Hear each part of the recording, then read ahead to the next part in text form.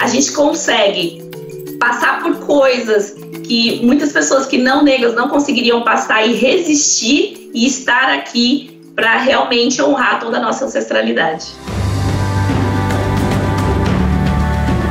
Primeiro a gente recebeu o contato da Afro Business, né, nos convidando para saber se a gente gostaria de participar de um projeto que o Carrefour tinha para trazer empreendedores negros. Estar pronta, nós já estávamos, nós viemos já há mais de 9 anos nos preparando para que as oportunidades se abrissem para nós.